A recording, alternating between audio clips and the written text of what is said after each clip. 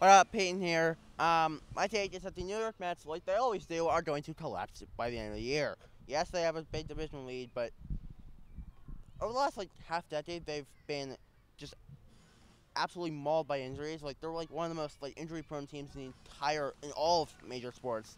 Um, like guys like Nemo, uh, they don't have Cespedes anymore, who always used to get injured. Are you serious? Uh, Cano, I think they still have.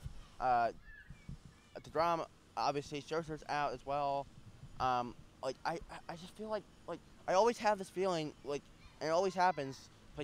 They just collapse to injuries and just go bye bye. I mean they did last year. They had a significant lead. I I see no reason why they wouldn't do it again this year. And bye.